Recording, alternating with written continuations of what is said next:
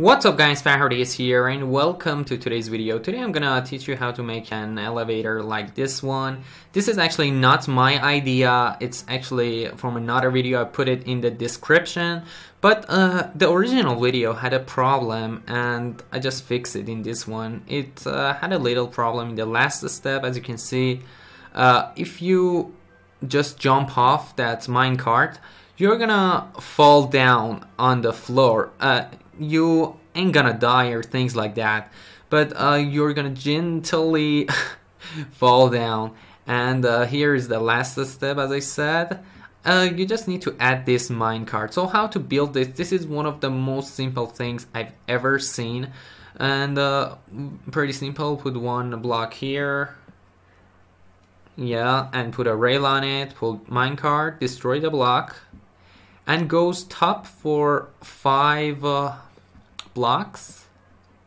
Yeah, this is actually for next floor, and that's the way you go. Okay, put the ladder on the 4th, and you can create another minecart here. Same, put a rail and minecart on it, then destroy it, and that's it. Just keep that block which contains the ladder, and that's the way you go. Go from here to here and you're done.